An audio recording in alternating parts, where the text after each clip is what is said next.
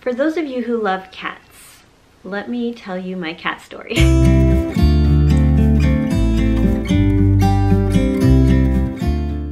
I am one of those crazy cat ladies. I have been obsessed with cats for as long as I can remember, and I just wanted to share our whole cat journey for anyone else who shares the same love and obsession for cats, or just animals in general. As many of you know, we lost our sweet Tinkerbell about a week ago, and it was the most devastating loss for me. I'm really sad right now because I have not been able to find my cat, Tinkerbell, and we've looked everywhere. I haven't seen her since last night.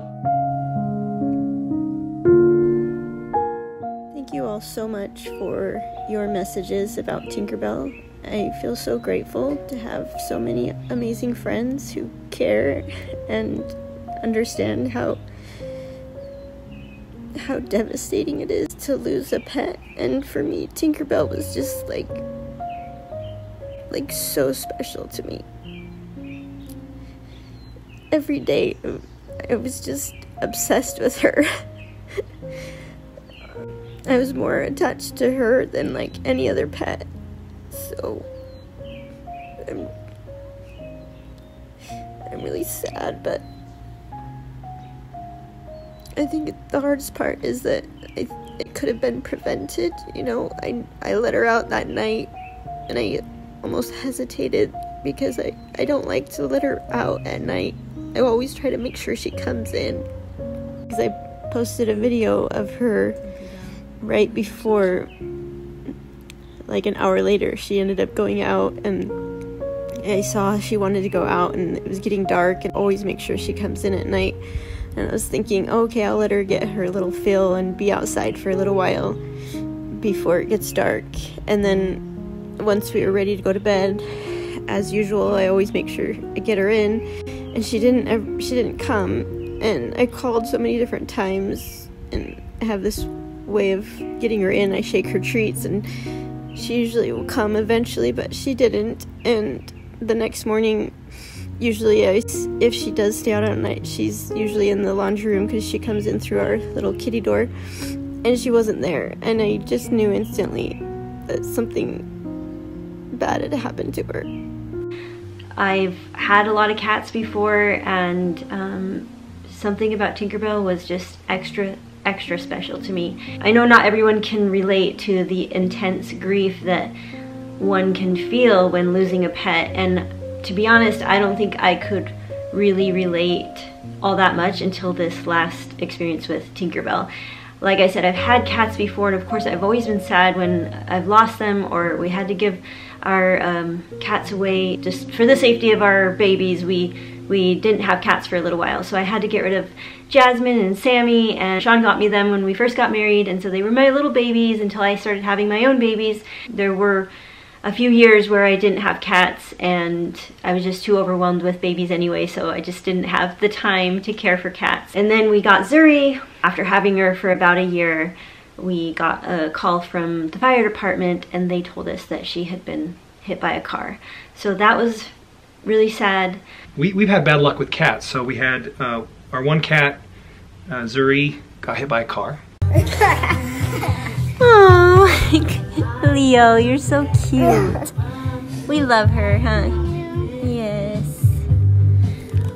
Leo's so cute. So Zuri had some babies, and we kept one of her babies, Cleo, and she was really special to me because during the time when I was going through the first part of my faith crisis, leaving the Mormon church, she was my little companion, and she was by my side, and I cried with her, a lot of crying, and snuggling her in my bed, and so she was really an important piece for me at that time.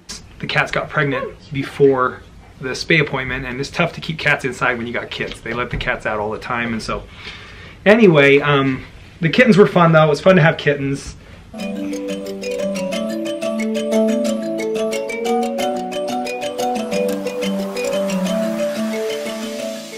Yesterday was a very sad and traumatic day for me. I love kittens. I'm like obsessed with kittens. They just like make me so happy. And one of the little kittens passed away yesterday. It was really sad. It was really hard for me to watch that little baby kitten suffering, and it was suffering all day, and we did everything we could to try to save it. And I know that like that's nature, it's part of life, but I know it happens all the time in the wild, but it's just hard to witness it. And it's interesting because when Crystal went through the faith crisis, like the kittens seriously, come on baby, the kittens seriously like was a lifesaver for her. Especially Cleo was just an absolute lifesaver for her. So she's been so sad and emotional over Cleo disappearing. And so we were catless, and I actually felt so horrible about losing the cats that I decided like we're not having any more cats. Like this is just too heart-wrenching, and I feel too bad about it. But I could just see it was hurting Crystal to not have a cat. It was really hurting her, and she's always been a cat person. I'm more of a dog person. We're just big-time animal lovers. So anyway, Crystal got this little girl for Christmas. Say hi. This is Crystal's cat. And what did we name her? Tinkerbell. Tinkerbell.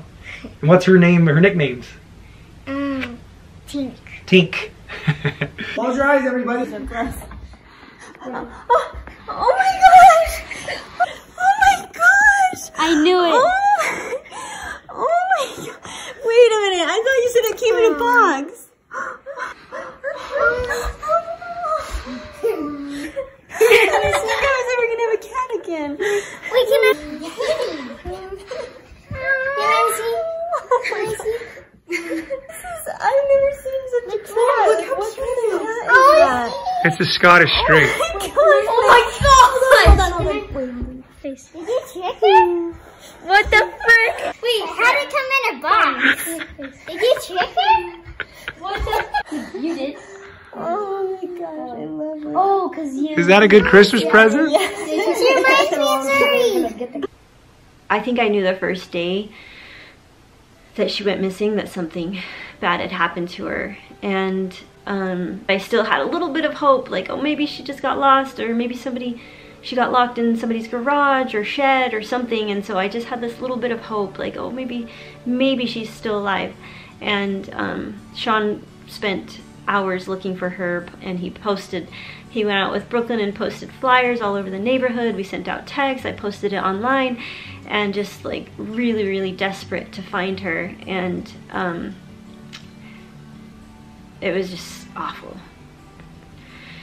So I was so much in love with Tinkerbell that I wanted to find another cat just like her. And I was like, I hope I can find a cat that has like this, all these little perfect things about her personality that I just loved, and the way she looked, her face, and everything was just the best. And so we looked all over, and we could not find her breed. There were none. There were no Scottish Folds or Scottish Straights anywhere in the area, and I was just so sad. And I was like, I'm not gonna be able to find a cat just like Tinkerbell.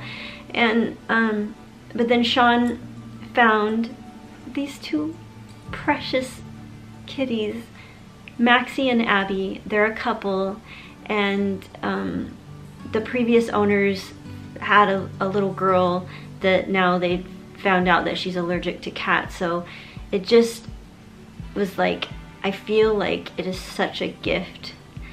Not only do I get one cat, but I get two cats, and they're the cutest. They're so in love. They love each other. They've been together since they were born, and they're 4 years old, and I just, oh my gosh, I'm already so much in love with them. So now I guess I finally realized that cats should be more indoor, and I never really thought about having a cat be like 100% indoors. I just thought, well, these are animals. They need to be outside. They need to get fresh air, and they want to hunt and all of that. So that's why I always we always had like a doggy or a kitty door and a doggy door for our pets to go in and out of our home freely.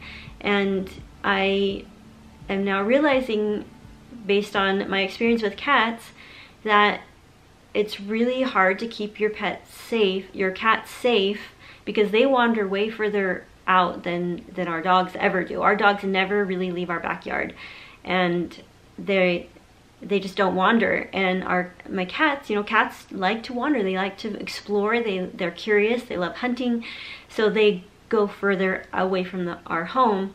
And so this is my first time even considering having a cat that stays indoors all the time.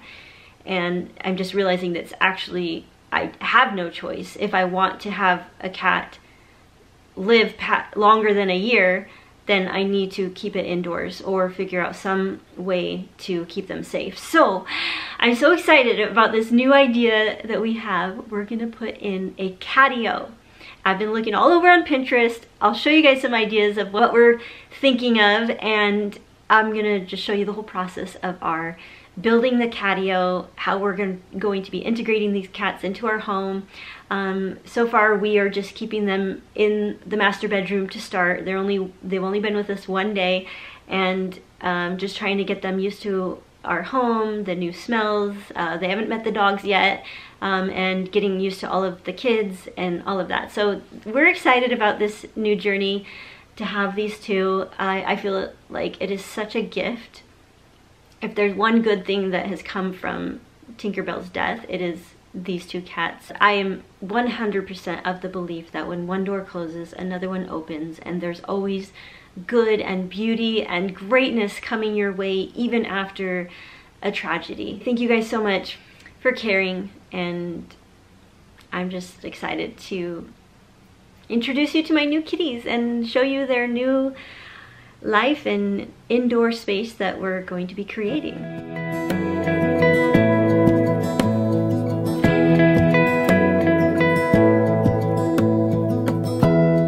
Give me love, give me all your love, oh, 'cause I want you. No one else makes me feel this way, don't know what you do.